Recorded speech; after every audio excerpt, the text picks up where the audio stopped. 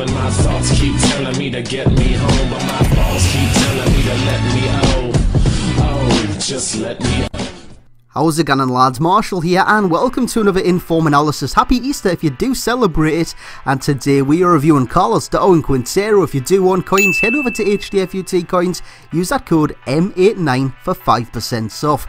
Now, in terms of price, he is not cheap. 250,000 on the Xbox One, so $250,000 there, and just lower on the PlayStation 4, 225. Now, I paid 334,000 simply because this Carlos Quintero was the only one on the market. So guys, this card is quite rare. Now, in terms of skill attributes, in the green you've got curve, dribble and finishing, long shot, shot power and volleys. He's got a 4-star weak foot and a 4-star skill move set. Now, in terms of work rates, high to low, so that's perfect for an attacker on this game. He's got great acceleration, agility, balance, reactions and sprint speed.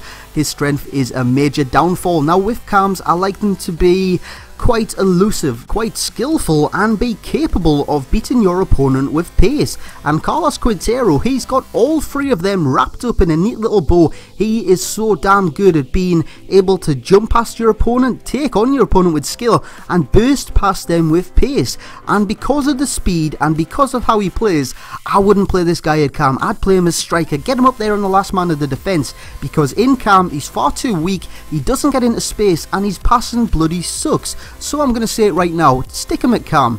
No, don't stick him at cam, that's not what I was going to say. I was going to say stick him at striker, because that's the position he should be in, getting on the last man, getting past the last man and scoring the goals. He's still going to get the chances to shoot from range, and that is a good thing because he's got a cracker of a long shot, as you see him burst the back of the net from outside the box. So he's great outside the box and he is great inside the box. A nice little chip there against Kazooie, who I did match up against last night. He's a cracking YouTuber, a cracking skiller, and he always gives me a great game. I think I've matched up with him 3 times this FIFA. Last time he had bloody Pele in his squad. But anyways, guys, we will crack on with Carlos Quintero. As you see him win a penalty and dispatch it. He did win another penalty as well, and he did dispatch that coolly as well. So that is all of his goals, and basically you've seen all of his pros. You've seen his skill, you've seen his long shots and his shot power, and you've seen his speed. That is a nice little cross, but that is his only contribution that I can class as passing. So on to his other cons. We've got strength. This guy couldn't beat a squirrel in an arm wrestle. He's so damn weak.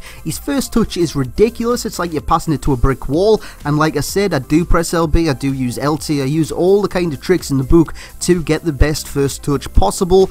And his positioning is bloody damn woeful. So for me, Quintero is a fantastic player. He's not a cam though. Stick him at striker. He's a great player. So for me, he is getting a 7 out of 10. And that will be about it for this review, lads. I hope you have enjoyed. If you did, smash the thumbs up button, and guys, my first video on the second channel will be dropping at noon tomorrow. I'll leave a link in the description below, so go check it out. Catch you all next time.